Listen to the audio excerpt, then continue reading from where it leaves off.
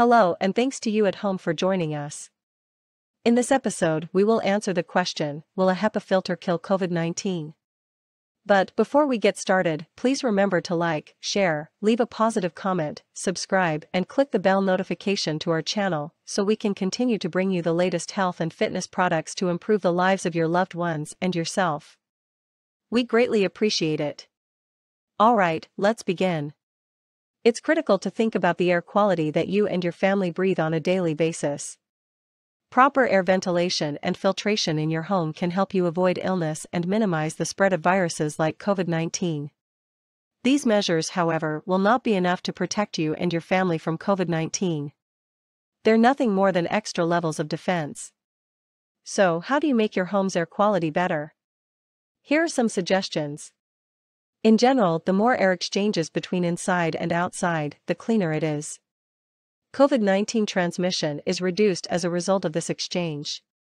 Open windows or doors on opposite sides of the house and leave internal doors open as long as the weather permits to promote cross-ventilation. Run a bathroom fan continually or use a window air conditioner fan with an outdoor air intake vent. Make sure your heating, ventilation, and air conditioning system's exterior air intake is open. To circulate air in the home, use indoor fans. High-efficiency particulate air (HEPA) filters, which remove microscopic particles from the air, are effective at eliminating pollutants. Portable air purifiers, vacuum cleaners, and heating, ventilation, and air conditioning systems, such as your furnace, are the most typical household appliances that use HEPA filters. COVID-19 does not propel itself. To travel, it must cling to something else, such as mucus, a respiratory droplet, or a speck of dust in the surroundings. The COVID-19 virus is not killed by a HEPA filter, but the elements that can convey the virus stick to the filter and are unable to circulate in your living space. Because HEPA filters work only when they are turned on, you may need to run your furnace's fan continuously or for extended periods of time. Remember that filters must be cleaned or replaced on a regular basis to work properly, as directed by the manufacturer. Air purifiers, when used appropriately, can help to reduce pollutants in the air. They are, however, designed to filter the air in a particular area rather than providing whole house coverage. Here are some pointers on how to get the most of your portable air filter. Keep the air purifier in the room where you spend the most time, or where the most vulnerable persons spend the most time. Direct the air cleaner's airflow so that it does not blow directly from one person to another to reduce the chance of airborne transmission. Increasing your home's ventilation and filtration, which can enhance air quality, is another layer of defense against COVID-19. To protect yourself and your family, combine these methods with other guidelines such as physical separation, frequent handwashing, surface cleaning, and masks.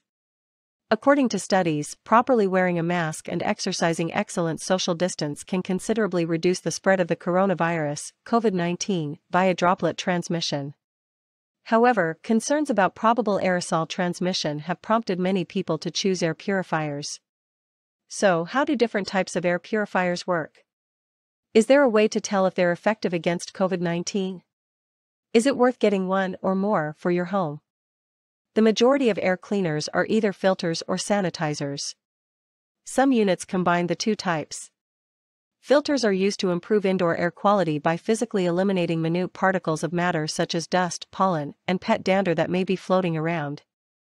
All of these things occur naturally, but inhaling them can aggravate people's allergies. HEPA filters are the most prevalent form of home filter right now. Sanitizers are used to eliminate bacteria, viruses, mold, and fungal spores that may be present. These things occur naturally as well, but if you're exposed to high enough amounts, they can make you sick. UV light sanitizers are currently the most prevalent type of sanitizer. High-efficiency particulate arresting, or HEPA, is an acronym for high-efficiency particulate arresting. As the name implies, these filters are excellent in sucking contaminants from the air and holding them in place so that they cannot be recirculated.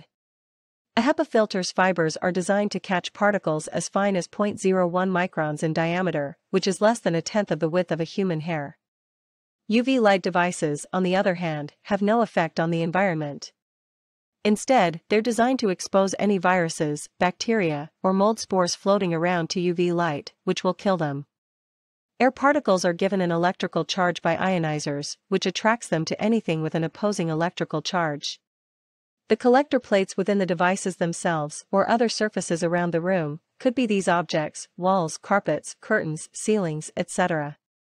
When they find something they like, the particles like to stick around. It's comparable to static electricity. Ozone generators increase the number of atoms in a normal oxygen molecule from 2 to 3. The 3-atom molecule is called ozone, not oxygen, and it interacts with its surroundings differently than normal air. HEPA filters, UV light, and ionizers are all acceptable air purifiers. Even in healthy people, though, inhaling ozone can induce coughing, throat discomfort, shortness of breath, and other problems. Ozone can cause lung harm, which is why local weather agencies issue ozone advisories on occasion. People with asthma or other breathing difficulties may be particularly sensitive to air quality, so they should limit their ozone exposure by remaining inside on certain days or avoiding strenuous exercise while outside. Because the coronavirus is at the lower end of the HEPA filter spectrum, a single pass may not be 100% effective. However, if a HEPA system is used for a long period of time, it may remove a large number of viruses, in the upper 90th percentile, 99.94 to 99.97%. Some viruses, including COVID-19, can be rendered inactive by prolonged exposure to UV light in an air purifying system.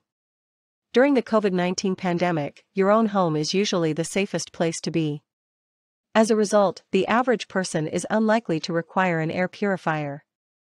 This is especially true if you solely socialize with household and friends, wear a mask whenever you leave the house, and maintain effective social distancing habits. However, if someone in your household has COVID-19 or needs to be quarantined until they can be sure they don't have it, it could be a good idea to keep an air purifier in their room with the door shut, if only to protect caregivers from possible exposure. If someone in your household is at extremely high risk of catching COVID-19 or experiencing issues from it, it's also something to think about. Think about the size of the region you wish to cover when buying an air purifier.